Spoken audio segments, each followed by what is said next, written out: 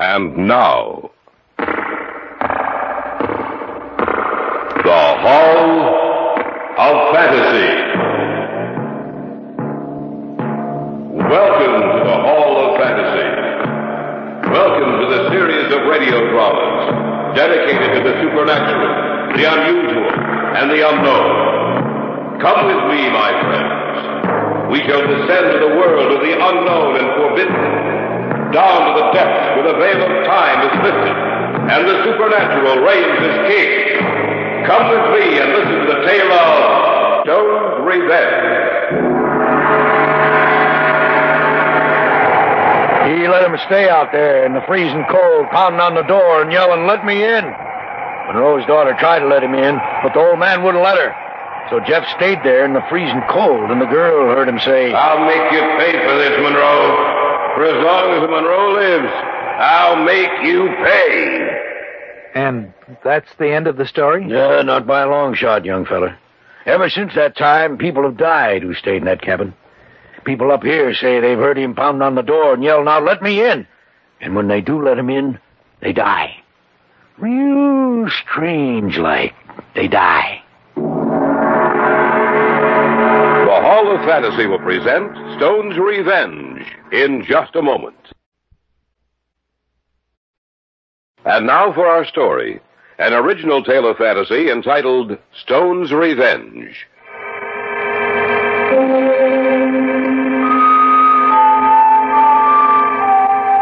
Jim Loring was my best friend. His sister Betty more than my friend, for we were set to be married the following November. We'd all been working pretty hard, and we figured we needed a rest, so we took a 2 weeks vacation and headed up north. Before we left the city, Jim rented a cabin from a real estate broker about 400 miles north of here. We left about 3 in the morning and drove steadily. Hey, what time is it? 11:30. Oh, we've made good time. Yeah, that's right. According to the last marker we saw, we ought to be pulling into Wood Lake in a few minutes. How far is the cabin from town, Jim? Well, Gehring, the real estate man, said it was about 6 miles out of town. You're, sure he said there were fish in that lake? Well, some of the best fishing in the state. That's what he said. That's what they all say.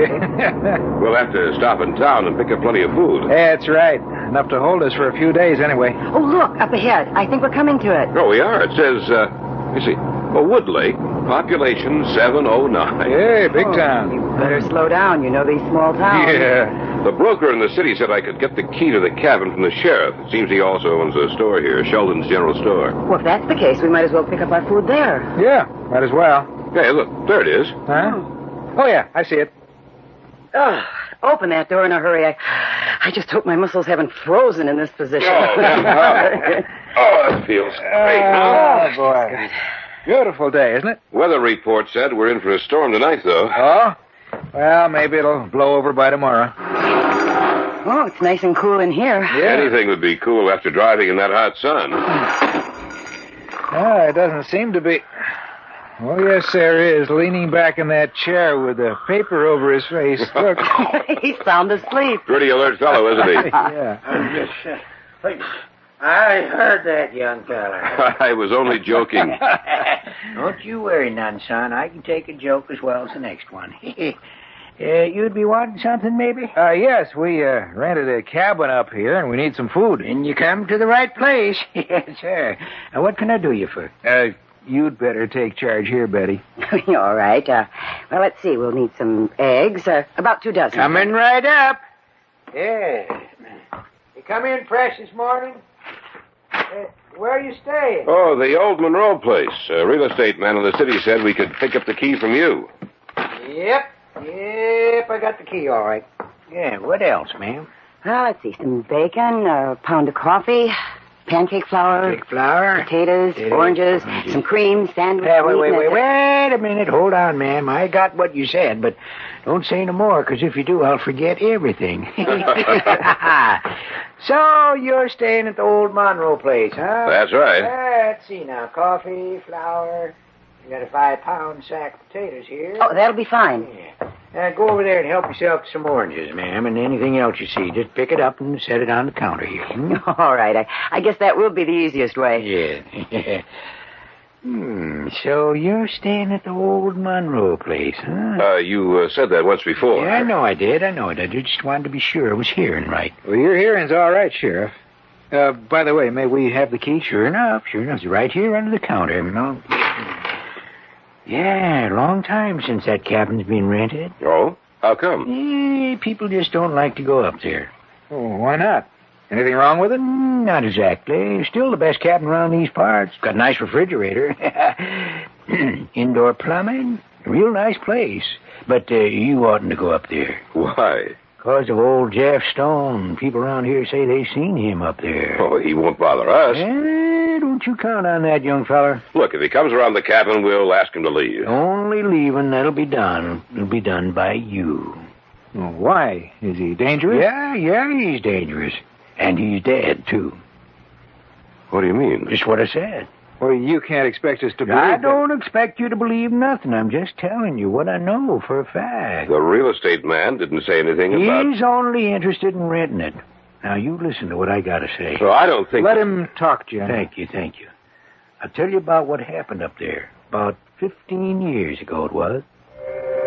Old man Monroe hated Jeff Stone. Used to make life miserable for Jeff. And Jeff used to come in here and say that he was going to get even someday.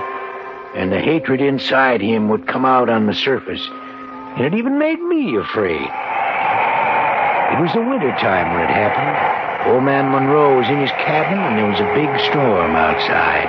One of the worst we ever had up here. His daughter was with him. She was the one who told me what happened. Jeff got himself caught outside in that storm. He knew the only place he could reach was old man Monroe's cabin. So he fought his way through the blizzard, and he got to the cabin half froze. Yeah, he pounded on the door. Let me in! Let me in! Old Monroe knew it was Jeff outside. He wouldn't open that door. He let him stay out there in the freezing cold, pounding on the door and yelling, "Let me in! Let me in!" Well, Monroe's daughter tried to let him in, but the old man wouldn't let her. So Jeff stayed out there and froze to death. But just before he stopped yelling, the girl heard him say, "I'll make you pay for this, Monroe. For as long as Monroe lives, I'll make you pay." Yes, sirree. In the morning, when the storm was over, they went outside and found him frozen to death. And that's the end of the story? Yeah, not by a long shot, young feller. Ever since that time, people have died who stayed in that cabin.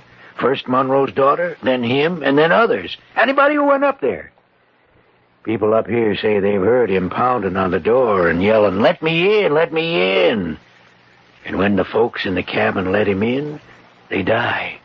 Real strange like. They die. We'll return to the Hall of Fantasy in the tale of Stone's Revenge in just a moment. Back now to the Hall of Fantasy in the tale of Stone's Revenge.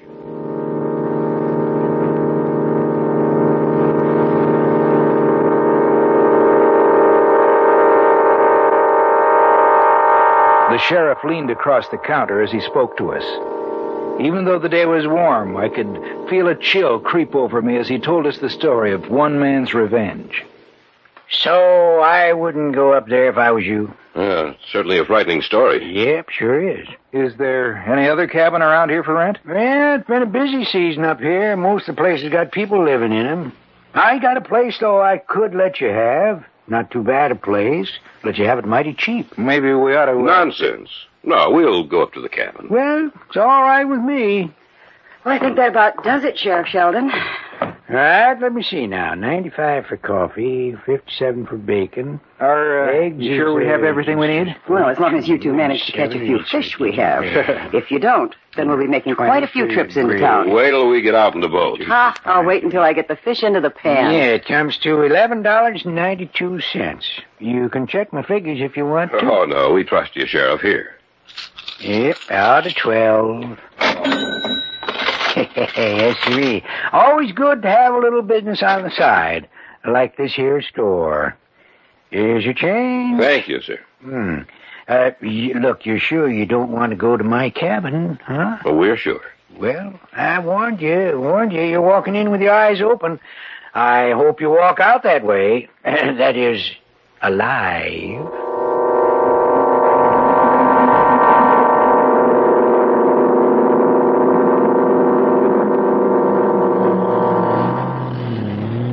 certainly is far enough away from everybody. Mm-hmm. It's a good thing we have a map or we'd be lost. Hey, look, I can see it. Huh? Yeah, hey, so do I. Yeah, it looks pretty nice. Oh, and there's the lake. Oh, it's beautiful. Hey, can I pick him or can I pick him? This lake is so hard to get to that I bet it hasn't been fished much. I can hardly wait to get out there. They ought to be hitting pretty well this afternoon, huh? We'll get the boat off the trailer and whip that lake to a froth. Jim, Mm-hmm. I heard that story that the sheriff was telling you. Oh, you don't think there was any truth to it, do you? Of course not. You notice when he finished, he said he had a place that we could rent? Oh, I hadn't thought of that. Well, I did. He just wanted to talk us out of coming up here. Always good to have a little business on the side, he said. I wonder how many people he's talked out of coming up here with that crazy story of his. Yeah. Quite a few, I suppose. But it did frighten me.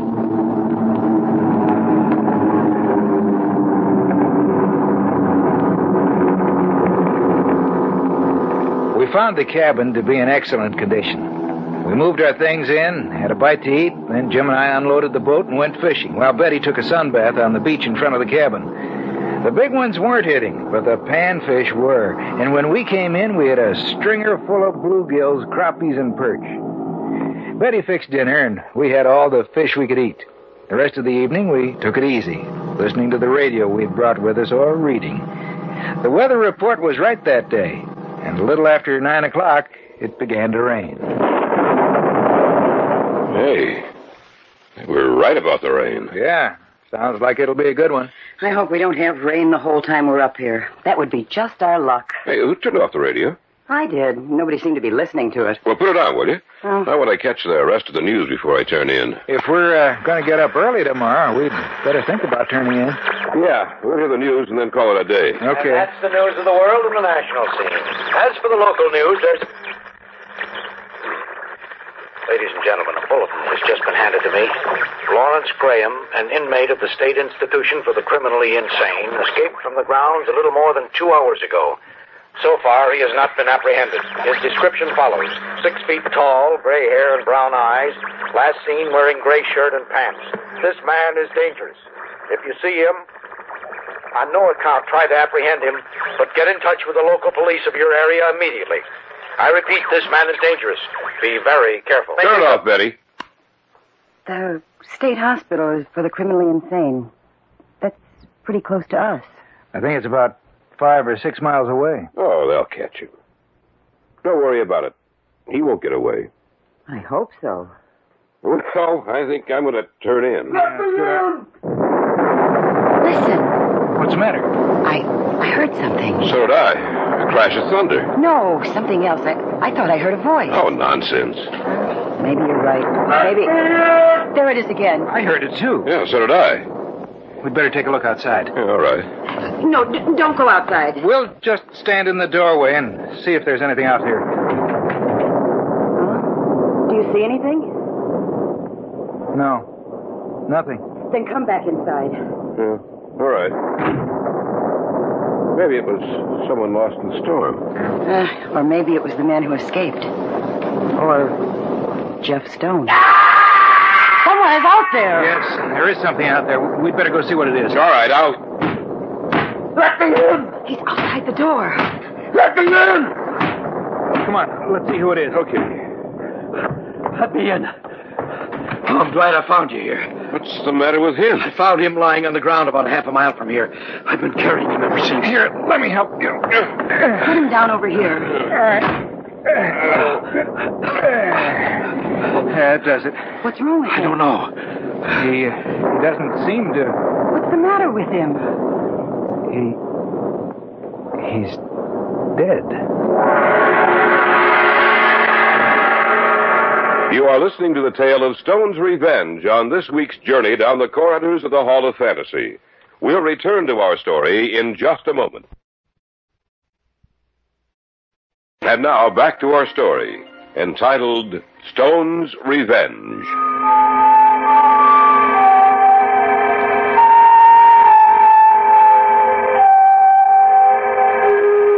The storm was getting worse.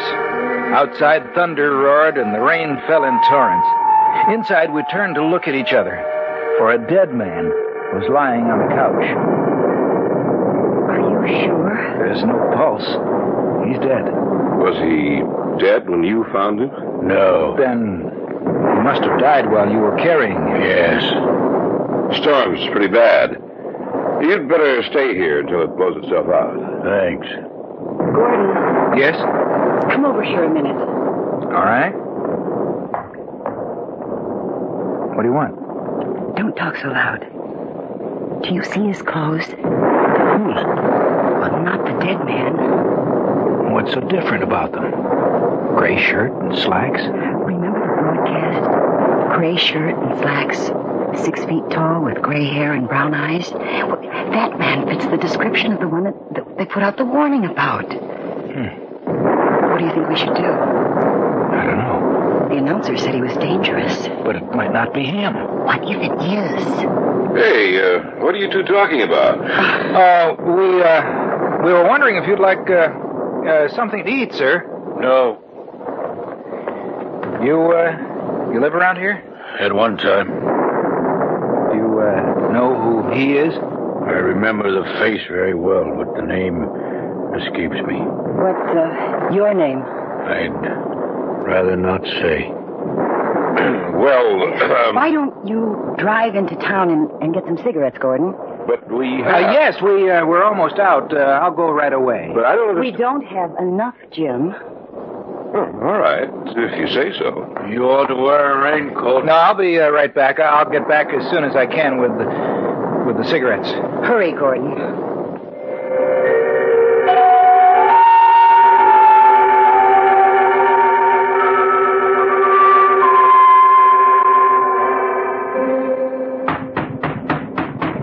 Just a minute.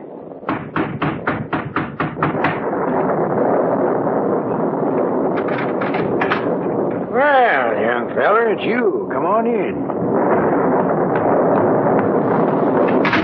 Is anything wrong? Plenty. Did you hear the broadcast about the escaped killer? Yep.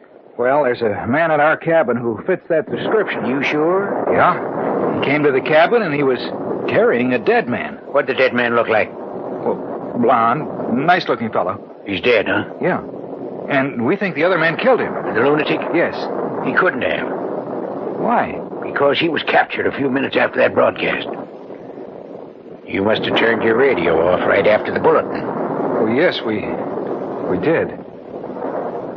But, Sheriff, then who are the men in our cabin? The men in your cabin? I'll tell you who they are. The young one was Tom Monroe. He was going up to see you. Tom Monroe? Yes. Why?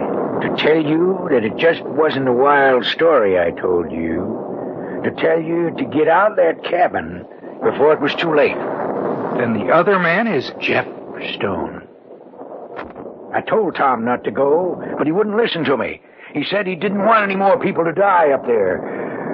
And so he died himself. Sheriff, Jim and Betty are still up there. With Jeff Stone? Yes. Well, we're going to have to move awful fast to save him. Come on!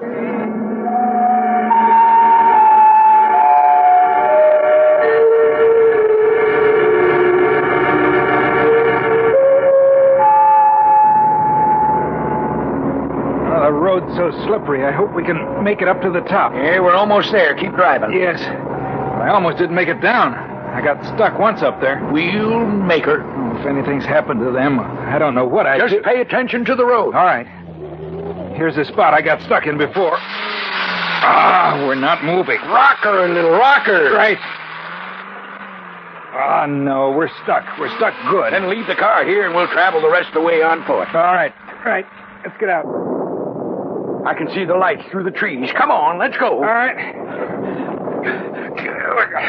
It's slippery. Yeah, watch your step. Betty! Jim, we're coming! Can't hear you, not with this storm and all. Oh, I thought if he heard me... Yeah, forget it. Just watch. Are you all right? Yeah, I guess so. Here, I'll help you up. Thank you. There you are. All right, let's go. All right. We're almost there. Yeah. I hope they're all right. We'll go in quietly. Huh? Just open the door and walk in. Right. The storm ought to cover any sounds we make. Right. And you just let me handle this. All right. Here we go. It's locked. We'll have to break it down. Together, then. Here All we right. go. Well, that was Betty. We got to get that door down. Right. That's it. That's it. Betty, what's wrong? It's you. Well, of course. I brought the sheriff with me. Where's the man that was here? Oh, he's gone. I thought it was him returning when you crashed against the door. That's why I screamed. I was afraid. Well, I want to be sure that... Yep, it's Tom Monroe, all right. You know this man? Yeah, he's the grandson of old man Monroe, who murdered Jeff Stone by letting him freeze to death outside. Jeff Stone's revenge is over now. But if he'd killed other people that came here, then why didn't he hurt us? Revenge is a strange thing, ma'am. In Jeff Stone's case, I think it was strong enough to bring him back from the grave to try to even the score. And so he killed old man Monroe over again every time someone died here. And when he killed young Tom here, then his feeling for revenge left him. Why? Tom was the last of the Monroes, Mr. Blake. Jeff Stone's revenge is complete now. Yes, sir, it's complete now. And he can rest quiet in his grave.